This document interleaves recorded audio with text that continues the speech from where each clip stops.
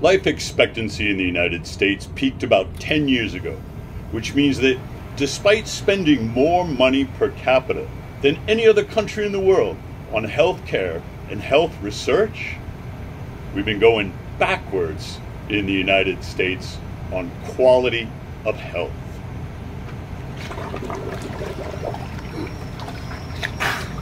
The reason for it isn't terribly complicated.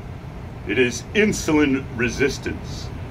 All the leading causes of death from chronic illness originate in mitochondrial dysfunction. It is the mitochondria that convert the lipids and the glucose in your bloodstream into the usable forms of energy that your cells need. And when the mitochondria become damaged, your body responds with insulin resistance. That is, slowing the flow of glucose from the bloodstream into the cell for conversion by the mitochondria.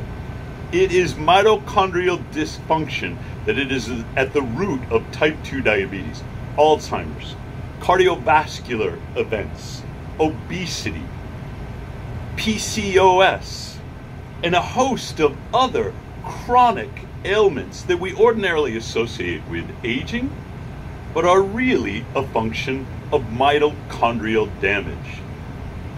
So, what causes this mitochondrial damage? There are principally three routes.